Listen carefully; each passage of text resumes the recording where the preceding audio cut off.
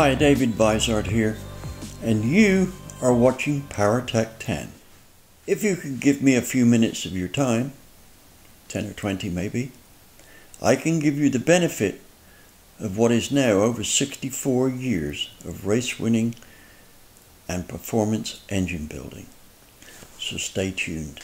So what's our subject material for this issue, which will be, I'll put it across the bottom, right? See if I got that right. What we're going to do here is we are going to build what I loosely call a cocktail engine. Now this is going to be done by the two Daves. That's Dave McLean and this Dave. Now, because actually I'm old enough that I should be called David, not Dave, or it implies youth and spirit and things like this. Well, Dave McLean's got that, right? I think he's like 50 going on 20, but anyway, and that's another point.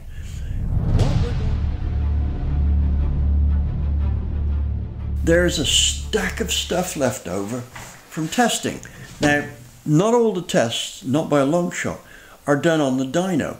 I mean, sometimes I make up fixtures and things like this to test one particular aspect.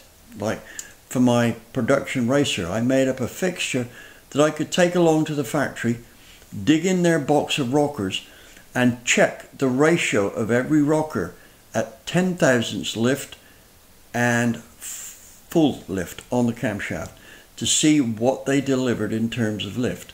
Well, they were supposed to be 390, but I managed to get plenty of lifters which would deliver just a shade over 400. Had they said that's not legal, like I said, you try and find any of those parts that are out of tolerance, right? So anyway, what we're doing is we're collecting all the parts we've got. We've got a whole lot of rockers, and it's for a small block Ford. We have got pistons, we just don't have a matching set. We have got some rods for this. Of course, we got a block. We've got some heads. The two heads that we're going to put on there aren't the same, right? Both are good heads. But we've contacted Mike Jones here, and he is going to do a cam which suits, as far as possible, the spec of every cylinder. And what we're calling this engine is the cocktail engine. Now, how well do we expect it to go? I'm going to look at it this way. Even if we used all stock parts, except we raised the compression ratio and ported the head or heads, it would make big horsepower. If we used all the best parts, it would make bigger horsepower, right? So our cocktail engine should fall between good horsepower and very good. And the beauty of it is, most of these parts we won't have to pay for. We already have them, right? So let's get with it. First off the block, and I'll let Dave take it from here. Whenever we build a performance engine, we try to do what we can to make sure that all the parts we use are the same as much as possible. The same length rods, the same pistons, the same cam lobes, the same valves, all these things. But what if we have a bunch of good used parts, ones that are perfectly fine, but they're not all the same? How much difference does it really make in horsepower? We're going to find out. We've got a name for this build, the cocktail motor.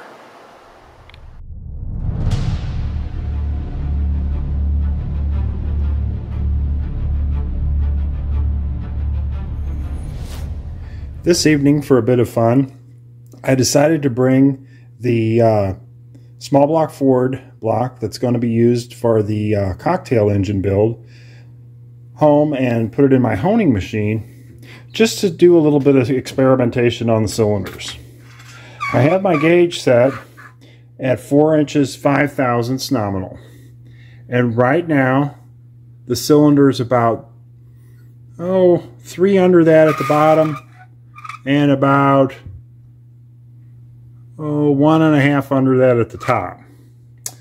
What I'm going to do is use my Sun and Diamond honing head to hone the cylinder to a nominal size of maybe 5/1000ths over, and hone it to get it as round as I possibly can.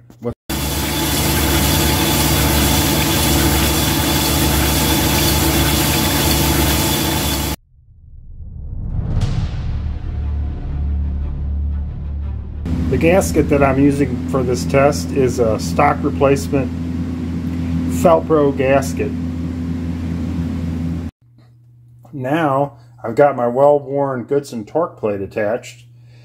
I know I'm just using 4 bolts right around the cylinder we're testing because I forgot to bring all my 7/16 head bolt washers home with me.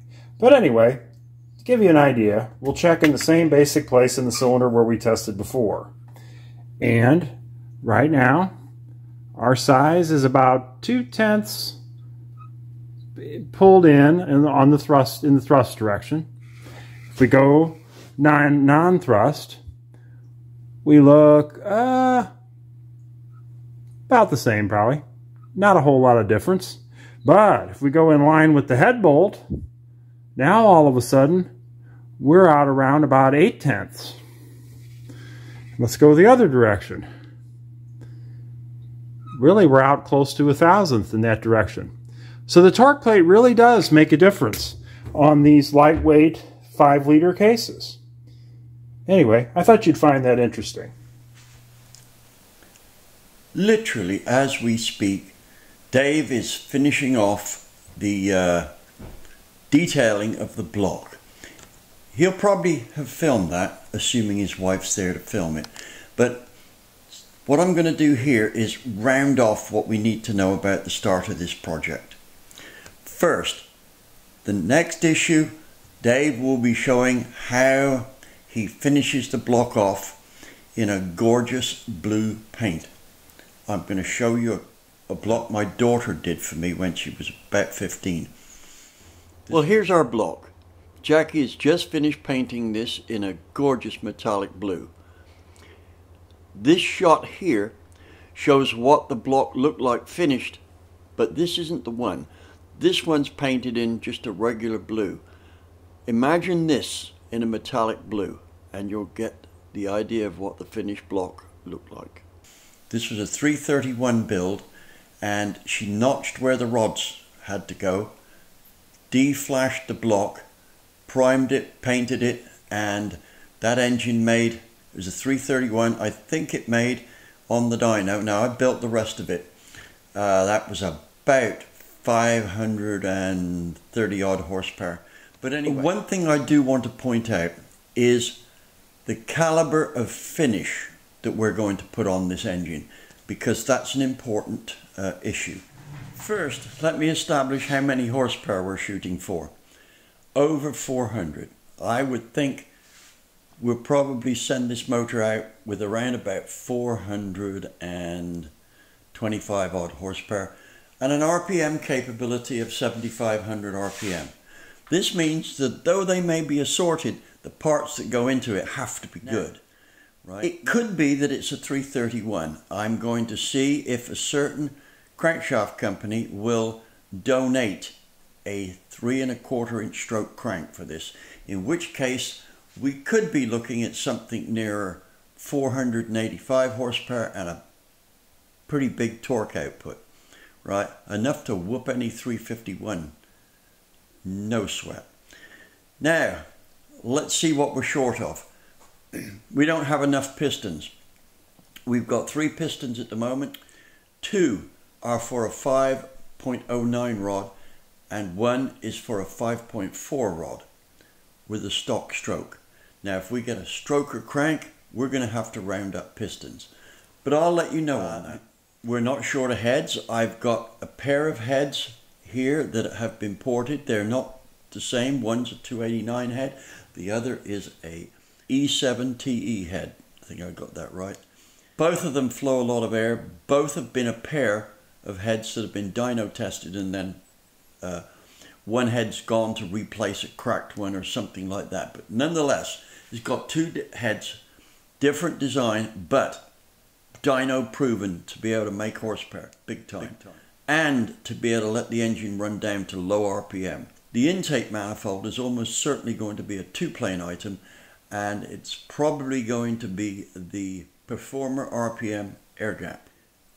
Distributor, well, I'm thinking that I'm going to put one of my favorite distributors into this, right? And that is one from Performance Distributors. It's an HEI. I like this because although I designed electronic circuits, believe it or not, I have wiring dyslexia. If I leave a design of electronic circuit that I've done for more than a couple of months, I cannot read the wiring on it. And it was my design, right? So I like these HEI ones. One wire to connect up. I mean, not even a klutz like me can go wrong with that. And here's the thing. I've been using Performance Distributors now for more years than I can think of. Well over 30. Never had a problem. Not once.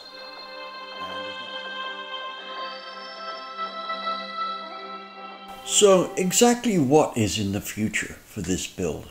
Well, actually, it's all about Saint Jude's.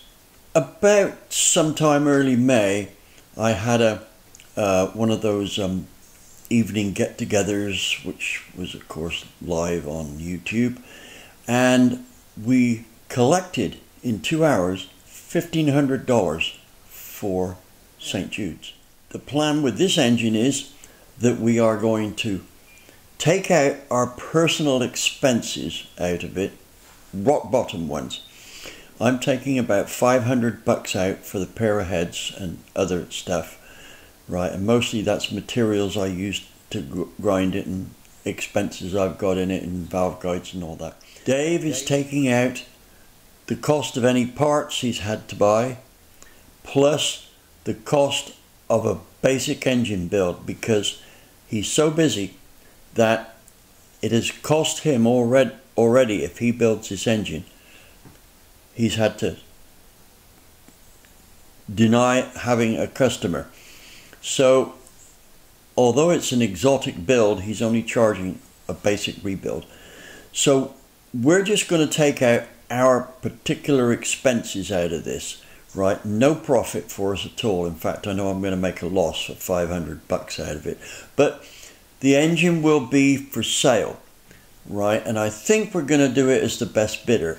But also, we are going to have an opening day for the new shop, which I've been spending the COVID-19 era redoing here. Now that should be sometime towards about July, for beginning of July.